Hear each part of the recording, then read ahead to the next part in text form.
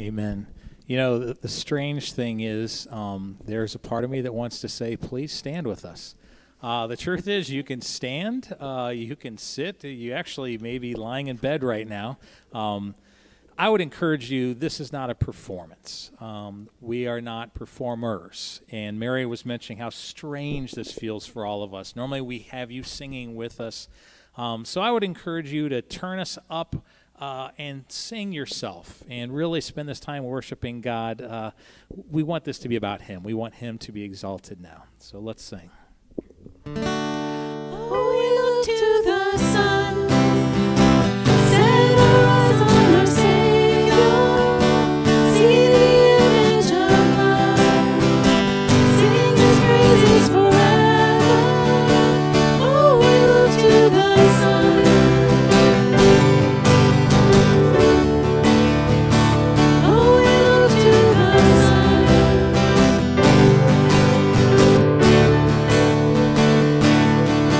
Salvation tearing through the dead of night. See the kingdom burst into color at the speed of light. Freedom shaking up the atmosphere as the shadows fade into nothing as the day appears. Beyond the skies above, love reaching out for us, the everlasting one, Jesus our God. Oh, we look to the sun, set our eyes on our Savior, see the image of God, sing His praises forever. Oh, we look to the sun.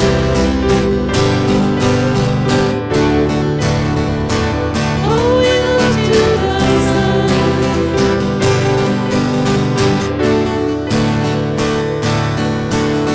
Nation waking up to kingdom come. See the hope of heaven shining like the rising sun. Now forever lifted up from death to life. There's no fear in love and no darkness in His endless light. Beyond the skies above, love reaching out for us, the everlasting one, Jesus our God. Oh, we look to the sun, set our eyes on our Savior, see the image of God, sing His praises forever. Oh, we look to the sun.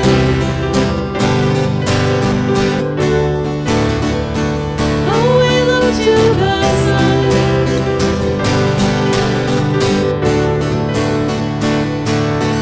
Beyond the skies above, love reaching out for us, the everlasting one, Jesus our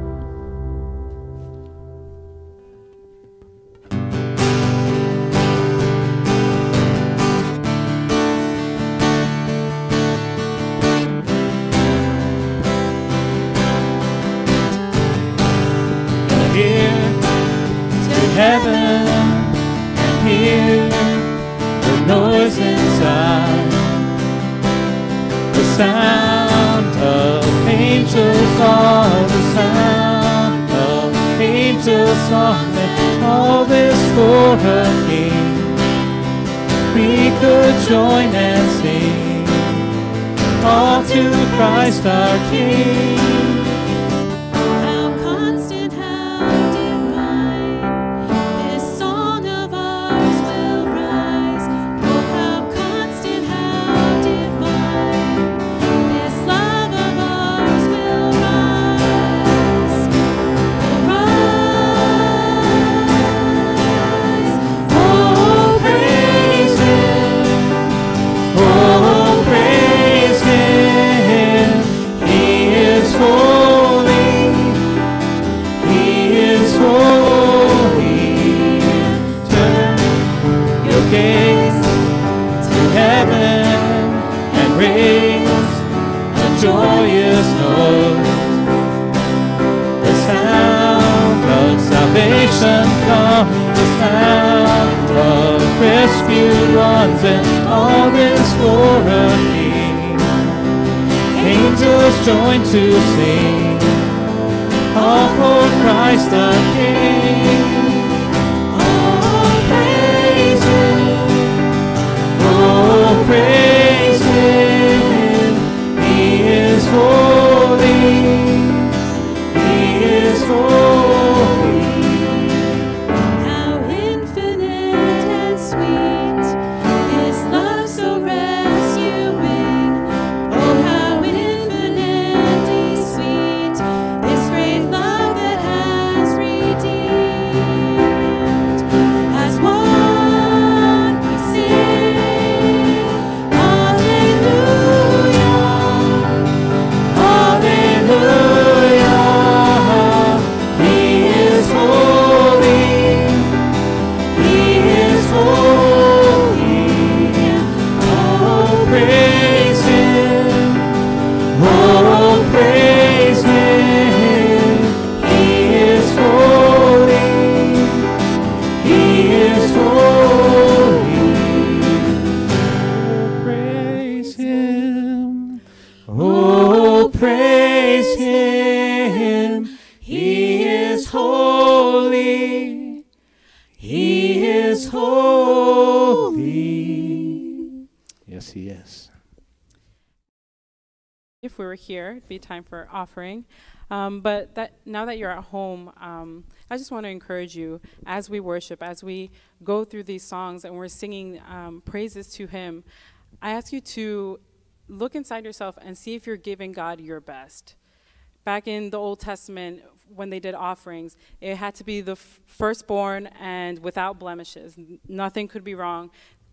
Only the utmost perfect for Christ.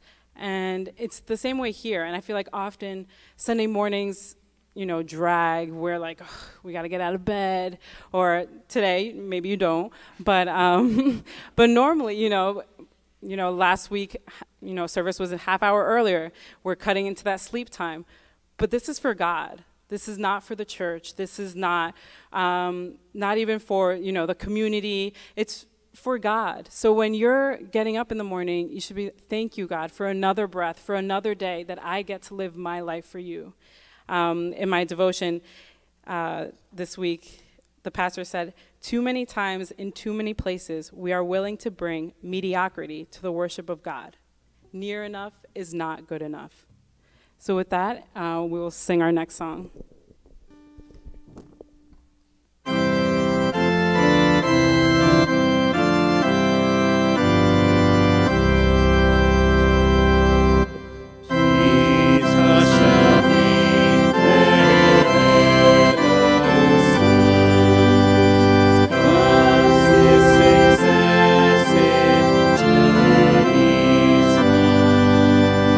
His kingdom's breath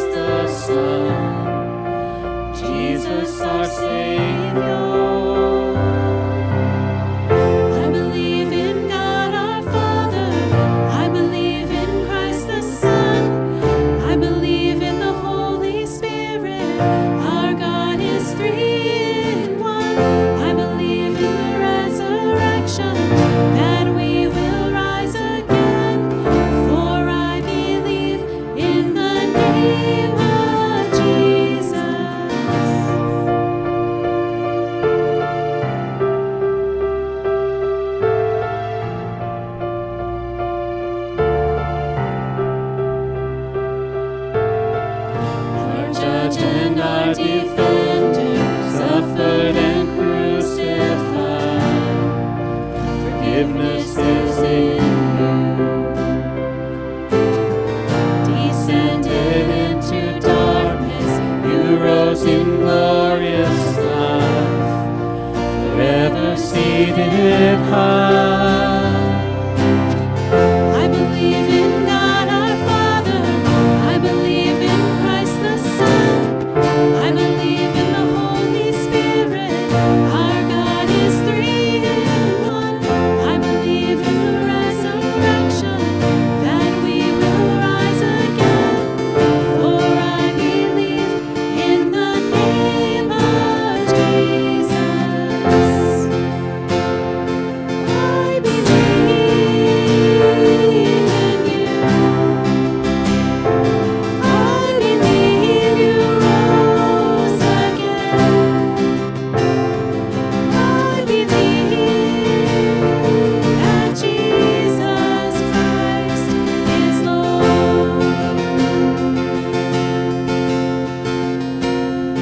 I believe in you. I believe you rose again. I believe that Jesus Christ is Lord.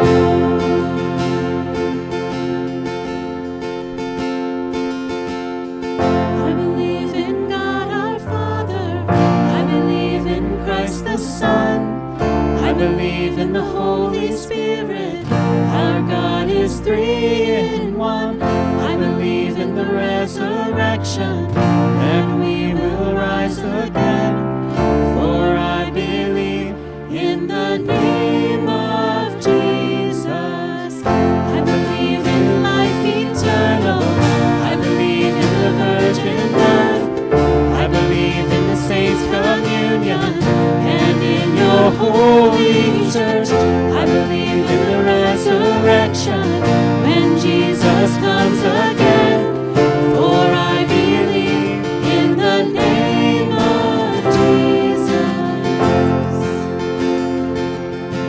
I believe in God our Father, I believe in Christ the Son, I believe in the Holy Spirit, our God is three in one. I believe in the resurrection, that we will rise again, for I believe in the name of Jesus, for I believe in the name of Jesus, yes, I believe in the name of Jesus.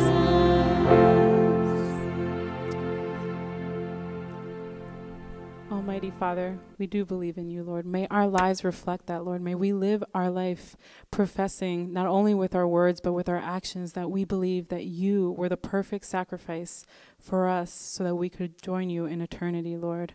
I pray right now for Pastor Mark as he comes forward to give us your word, Lord, that you may speak through him, Lord, and fill us at home and here with your Holy Spirit, Lord, that we may put aside anything that's distracting us, tugging at our attention, Lord, that we may focus on you and give you our very best.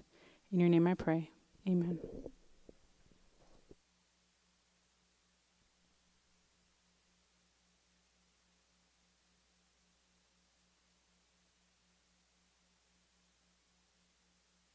There is a big part of me that wants to say children are dismissed for junior church at this time. I guess if you have kids at home, they're free to go do whatever. It is great to be able to connect at least over the internet. As Christian said, it was a hard decision the board had to make about what to do for today. They were calling for excessive heat. Matter of fact, when I checked this morning, about 6:30 this morning, they were calling for it to be 99 degrees real feel by 11 o'clock this morning, 103 by noon. And so you guys would have been leaving church at about 100 degrees. And as a couple people pointed out, what we didn't want was people passing out, an ambulance coming, people putting their health in danger. So I hope you have air conditioning, at the very least, a nice big fan pointed at you. And we are thankful that you've chosen to join us, whether through Facebook or YouTube, that you're with us today. Well, over a decade ago, I was working on a Bible study, and I decided to Google the word that was the focus of it. I'll sometimes do this, and sin was the word that week. Matter of fact, I did it again this week to see how things had changed over 10, 15 years. The nice thing was this time, the first page was almost all Christian websites. So the first one was Wikipedia, but after that, Desiring God, which is John Piper's site, some other good ones. But when I looked 10, 15 years ago, the top sites were actually for a movie coming out, Sin City. Number 5 on Google's list, it said sin in bold letters, and then it said underneath official site. Well, that got me wondering, and ends up that there was a video game called Sin, and this was the site for it. Well, on Google's second page, I learned that our northern neighbors, Canada, have a government-sponsored sin program.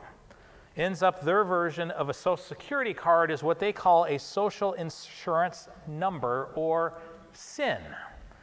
I mean, seriously, Canada, couldn't you come up with something better than a SIN card?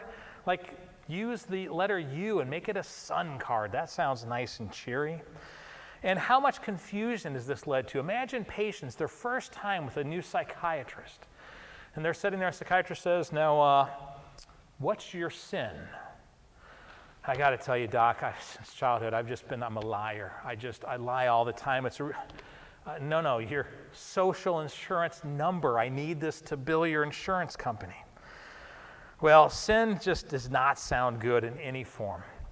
And Christian reader Lillian Holcomb writes, at bedtime, I tell our 2 grandsons a Bible story. One night I said, tonight we're going to talk about sin. Do you know what the word sin means? 7-year-old Keith spoke up, it's when you do something bad. 4-year-old Aaron's eyes widened. I know a big sin that Keith did today. Annoyed, Keith turned to his little brother and said, you take care of your sins and I'll take care of mine. You know, all of us are pretty happy to talk about someone else's sins, someone else's flaws. We don't like to talk about our own. It's one of those words we'd rather not hear. Matter of fact, there are churches that have done away with the word sin because it's a turnoff for people. Well, author and pastor Gordon MacDonald said, one of the interesting things about preaching to people from New York City is you don't have to spend much time convincing them that they are sinners. They know that they're wading waist deep in evil every day of the week. The city can bring out the worst from the depths of the soul. He says, when I preach in New York City on Sunday, I spend 2 minutes telling the people that they're sinners. When I preach in the suburbs, I spend 20 minutes saying the same thing. And here in Piscataway, we're out in the burbs. Well, none of us like to hear this nasty 3-letter word sin. Now, since we don't like the word, our culture's come up with all kind of other words around it. Instead, we say, like, I have a lot of faults. You know what? I have some shortcomings. I have hang-ups. Or we call them problems, mistakes. We say we're sick or we're dysfunctional. We don't like to use the word sin because it sounds ominous. To say we've sinned means that we are sinners. It sounds like a big deal, and we don't want to make it a big deal. But this is a very dangerous position for us to take because sin is a big deal to God. It was such a big deal that he sent his only son to take care of this for us. Well, our text today is 1 John chapter 3. If you've been with us, you know we're going through this series on the book of 1 John. And we come to verse 4 of chapter 3. He writes this, everyone who sins breaks the law. In fact, sin is lawlessness. Now, what law is he talking about here? Is he talking about the government's laws? No, he's talking about God's laws, his rules, his decrees. The International Standard Bible Encyclopedia references this very verse when it says that sin is breaking the law of God. Well, the Message paraphrases the verse this way. All who indulge in a sinful life are dangerously lawless, for sin is a major disruption of God's order. So it's a violation of God's law. The Bible says we've all broken his laws. Romans 3:23, that famous passage, for all have sinned and fall short of the glory of God. And God takes our sins seriously even if we don't, but we should. I mean, think about it. Even a small amount of sin compounded over a lifetime becomes an overwhelming deluge of it.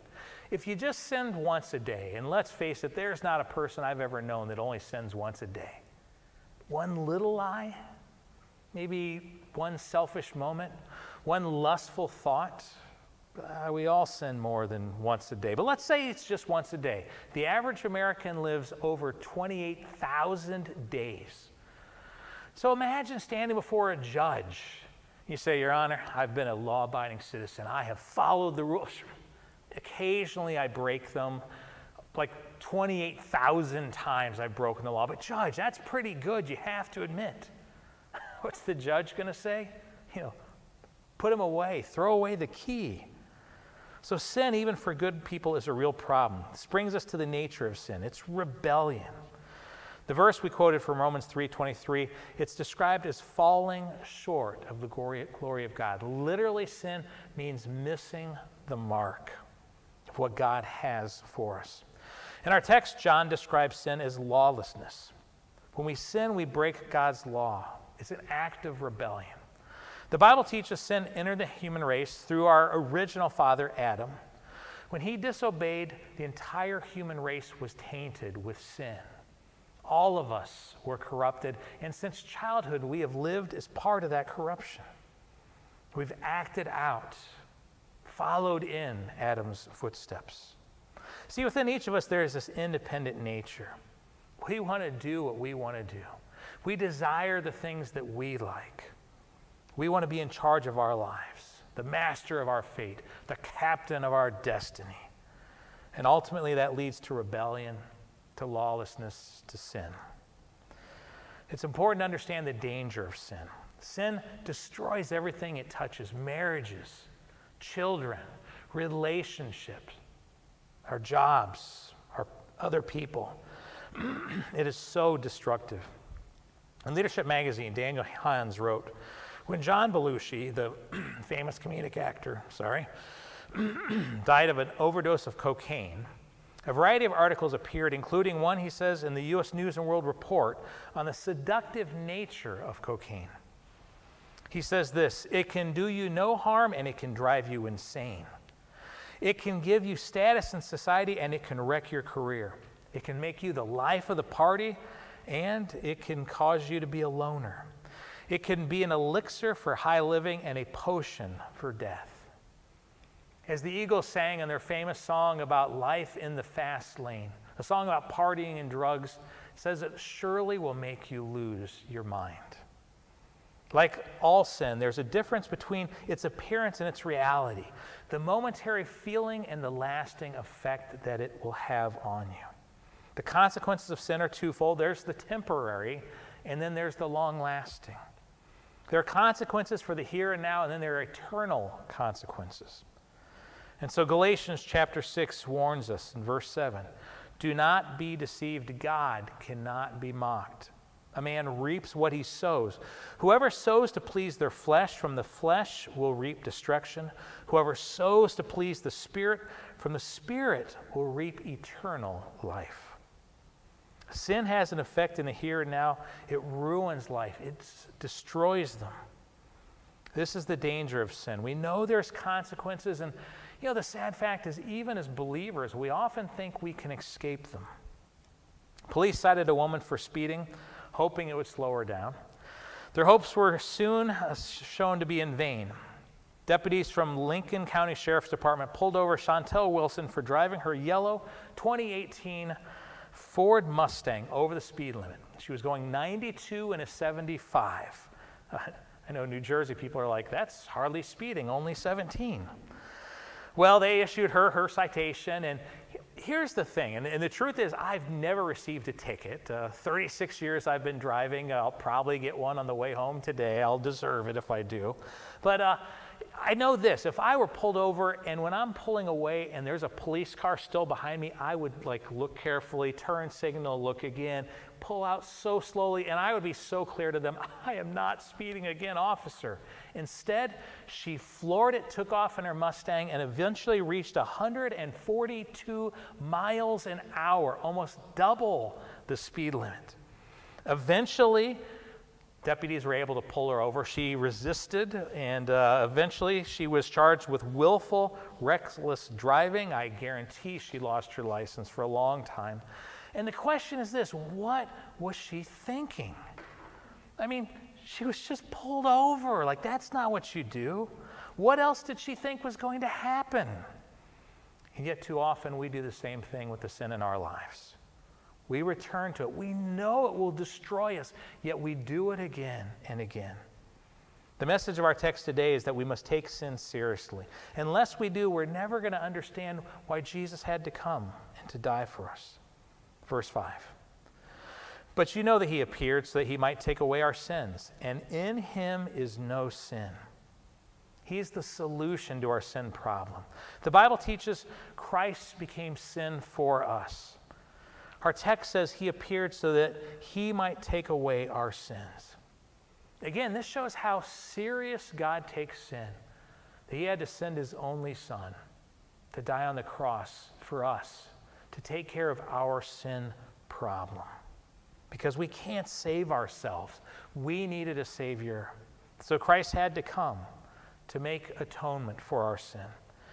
And it had to be a sinless sacrifice. As John says, in him is no sin.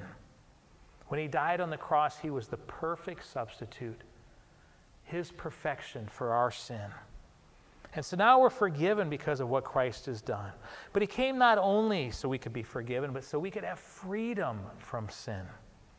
The Bible says, whom the Son sets free is free indeed. The eternal consequences of judgment are lifted.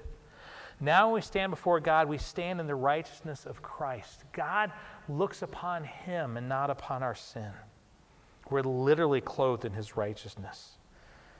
It becomes ours, effective in us. He also sets us free from the power of sin.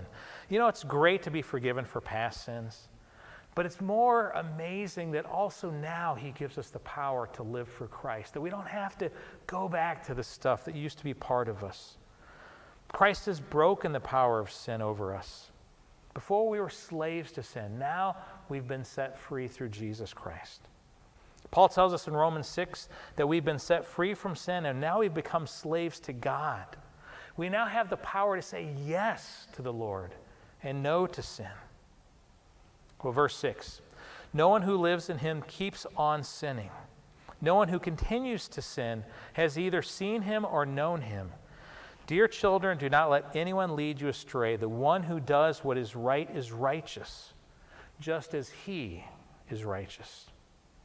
So what John is saying is it's impossible for anyone who's truly come to know the Savior, who has the Spirit of God living in them, to continue to live in the same way they did before Christ came in.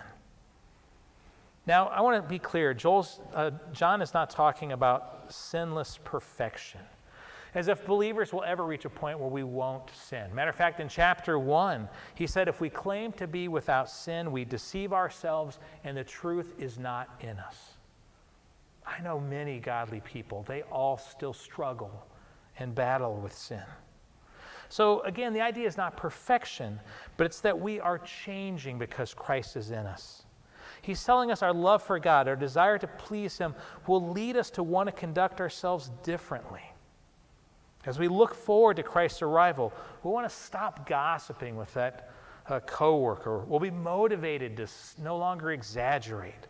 We'll find a renewed vision to get involved in our church family, to serve others. This love of God changes our heart. It changes how we live. It takes us out of that consumer mentality. What can the church do for me? What can other people do for me? And instead makes us say, Lord, what can I do for you?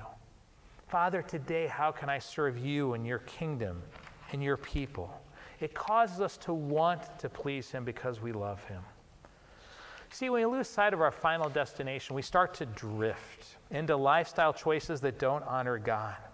We start living as if there were no moral absolutes. We start justifying that extra time we spend with that attractive coworker. We start explaining away and making excuses for why we don't honor God with our money. We start rationalizing why we don't have time to seek God in prayer. Friends, we need to flee from the sin that's all around us. waiting to destroy us. In Leadership Magazine, Craig Wagner writes, on the TV show Hee Haw, which my family watched as we were children, and some of you may have loved it. It was painful, but anyway, Doc Campbell is confronted by a patient who says he broke his arm in 2 places, to which the doctor replies, well, then stay out of them places. Well, he may have something there. See, we can't regularly put ourselves in that place of temptation and then be surprised when we fall again. We need to take the doctor's advice and stay out of them places. We need to remember Jesus came to set us free from sin. Verse 8, the one who does what is sinful is of the devil, because the devil has been sinning from the beginning. The reason the Son of God appeared was to destroy the devil's work. Christians, we're in a war, but it's not with other people. The sad thing is so often we make it that, and so often it's even with other Christians. What's clear here is we have an enemy. Now, this enemy is not some force. The enemy is a person, Satan, the devil. And we need to understand that even though many would like to say he no longer exists or never did exist, there's a tremendous amount of evidence that he does. D.L. Moody once said he knew the devil existed for 2 reasons. One, because the Bible says so, that's enough. But he said also because I've done some business with him. I think we all have. Well, quite apart from what the Bible teaches about Satan, we see it in our current world. I mean, we see it in the evil things that are done, the depravity that an adult could abuse a small child, that someone could go in and massacre kids in a school. These kind of things are just beyond understanding. They show that the evil one, Satan, is alive and well, even in our quote-unquote civilized society. While we might be able to rationalize away some of the small acts of evil, we see the truth is he's real. So we've learned that sin is a reality in our world. Verse 8 tells us that sin is the fruit of Satan's labor. He's our real enemy. He's the one we must oppose and fight against. You see, Christ came not only to deal with sin, but also to deal with the devil. The last part of verse 8 tells us the reason the Son of God appeared was to destroy the devil's work. And what's his work? Causing us to sin, to rebel against God, to refuse to submit to what he says. Sin will exact a devastating penalty. There are always terrible consequences. Verse 9, no one, he says, who is born of God will continue to sin because God's seed remains in them. They cannot go on sinning because they've been born of God. This is how we know who the children of God are and who the children of the devil are. Anyone who does not do what is right is not God's child, nor is anyone who does not love their brother and sister. So it's clear from these verses that those who practice sin are of the devil. Now again, John is not talking about people who fail. We all fail. There is not a believer out there that doesn't daily sin. And sometimes it's repetitive sin. But the difference is this. He's talking about ones who do it openly and who don't care anymore. Who basically say that my sin is my choice and I can do whatever I want. That there's no law that applies to me. John is not talking about a sin here and there, but about a lifestyle that integrates and excuses sin. About a philosophy that allows a person to continue sinning without any remorse, without any desire to change. He says that this indicates such a person is not a Christian at all. Righteousness is a mark of a Christ-centered life. And so in verse 9 we read, no one who is born of God will continue to sin because God's seed remains in them. They cannot go on sinning because they've been born of God. So the teaching is clear here. True Christians are God's children. They've been implanted with a new nature. This new nature is pro-God, pro-righteousness, and anti the devil and anti-sin. So if we've been born again, there should be a desire to avoid sin. Now again, he's not saying we'll never sin. He says, matter of fact, that they should not go on sinning. So again, here we're talking about habitual behavior, not occasional lapses. He doesn't expect perfection. He expects progress. As we go on with God, our faith should grow deeper. We'll never be sinless, but we should be falling further and further away from who we were. Now, I'll be honest, I worry in saying these things in a sermon because some of you have an overactive conscience. And you may even be wondering, am I truly a believer? Because there's that sin in my life that just I keep going back to it. And I want to be clear that the Bible allows that there is forgiveness. Again, the issue is this: are you sorry about your sin? Maybe not always sorry right away, but do you come back again and say, Lord, I'm so sorry. I don't want to be this person. I don't want to do that thing. Because if so, then Christ is waiting with forgiveness. But he's also looking for people who will humble themselves. This is the key. Are you sorry for your sin? Will you acknowledge that you need the Savior's help to overcome it? What our text is saying is that we as believers cannot go on excusing sin. We need to ask the Holy Spirit to convict us when our heart becomes hard, to soften it. Sin should still bother us. God's Spirit should still convict us. We will struggle with sin, but we should never excuse it or justify it or try to act like it's okay. We should be burdened to the point of confession and repentance. This is the evidence that Christ is in our lives, that the Holy Spirit is working in us. When we once again go back and say, Lord, I'm sorry. Wash me anew. Make me clean. Make me yours completely. See, we need to be on the lookout because Satan wants to deceive us. He wants to confuse us. He wants to convince us that sin is no big deal. We don't have to worry about it. That we won't fall. That we'll be okay. I think I've shared this before, but I remember reading Christian singer Steve Green, who for 6 years was with Bill and Gloria Gaither doing their concert series, talked about the way that they did their concerts. The Gaithers were well known for doing what was known as concerts in the round. They would be in the center, and all around them would be the group worshiping with them, singing along with them, would be the congregation of those joining them. Now, this was a lot of work for the riggers, and the riggers are the people, men and women, who walk up there sometimes 100 feet above the concrete on these 4-inch beams and hooking up the speakers and putting the lights. And so Steve Green said, the fellows I talked to weren't bothered by the sight of looking down 100 feet. What they didn't like, they said, were jobs in the buildings that had false ceilings, that is, acoustic tiles slung underneath the rafters. Why? Well, they said that these were too flimsy to hold them and they could still fall through. But they said their minds played tricks on them, lulling them into carelessness. Because it seemed like something safe was there to catch them. It was too easy to be lulled into complacency. Friends, Satan wants to do that. Sin's not a big deal. Everyone does it. We do. Everyone sins, it's true. But it doesn't make it okay. It doesn't make it all right. Satan's business is not so much scaring us to death as it is persuading us that the danger of a spiritual fall is minimal, that our sin isn't a big deal, that God may not even really notice it or care.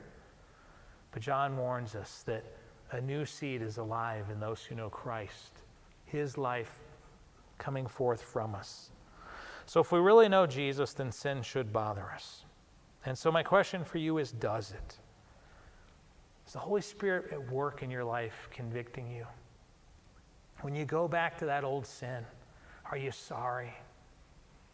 Are you surrendering to the Holy Spirit each day, saying, God, today I can't. Boy, my old nature still pulls, but today I want to live for you. Today I want to be yours completely. I want to encourage you, when you fall again, and you will, run back to your Father who is waiting, his arms outstretched for his children to come into his embrace, into that forgiveness that is waiting. I also want to say, though, maybe you're not truly a believer in Jesus Christ. Maybe you've never surrendered your life to him. I would invite you even now to do that, to let the Savior come in and live in you, to invite him to come in and forgive your sins, to make you that new creation. The good news for all of us is that Jesus Christ loves us. and that he is all about recreating us. We can't do it on our own, but through his power, it is possible. Let's pray. Father, we come to you now, and Lord, we admit that we are broken people. We have flaws. We do what's wrong, and it is called sin. And as much as our culture doesn't like that word and we don't like that word, we acknowledge it's true.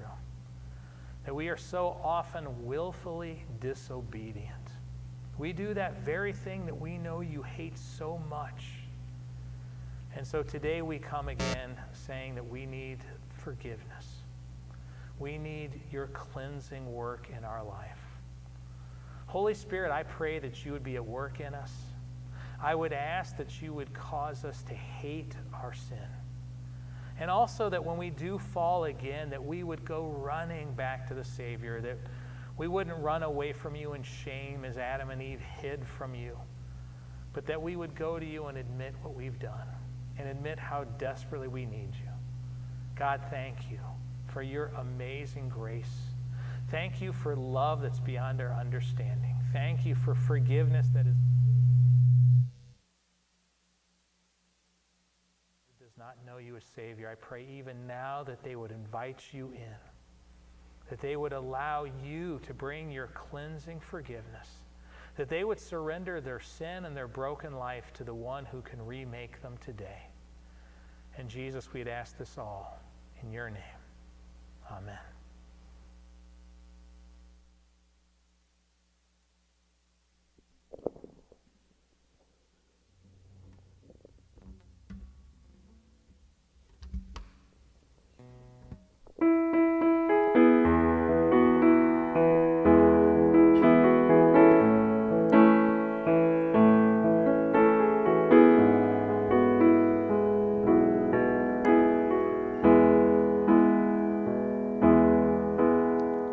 He became sin, who knew no sin, that we might become his righteousness.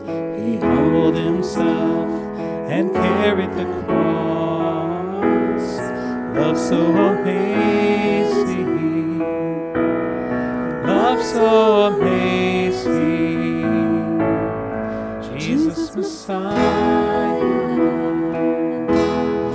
name above all names, blessed Redeemer, Emmanuel, the rescue for sinners, the ransom from heaven, Jesus Messiah, Lord of all.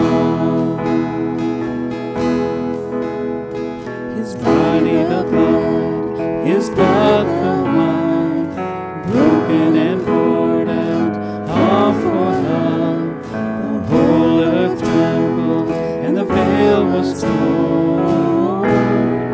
Love so amazing, love so amazing. Jesus Messiah, name above all names, blessed Redeemer, Emmanuel, the rescue for sinners, the ransom from heaven, Jesus Messiah, Lord of all.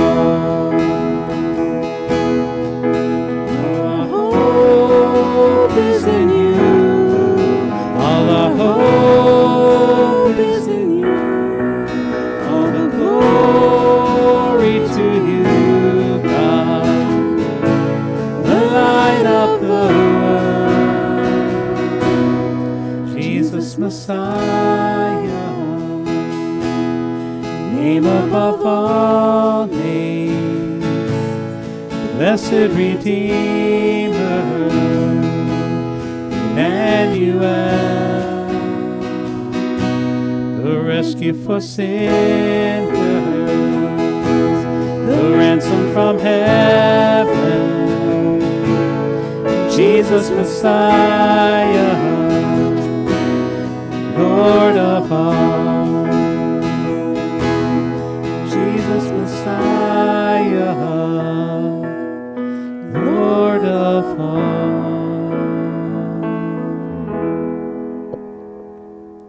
And he is the Lord of all, and that is our blessed hope. The Messiah came to give us life, that no matter what we've done, no matter how far away we have fallen from God, he still loves us. He's still there for us. He still cares about us. My prayer this week is that God would do a new and amazing work in you. As Christian shared, I hope you would join us for our Zoom groups. We have care groups and Bible studies, and it's a Sunday school at 9 a.m. on Sundays. Great opportunities to grow. And also, as he said, I would challenge you to reach out to other people. Don't just be holed up in your home watching endless Netflix or television or whatever it is you do. But look for opportunities to make those phone calls and to reconnect and to let people know that you care. May God bless you this week, and thank you so much for being with us this morning.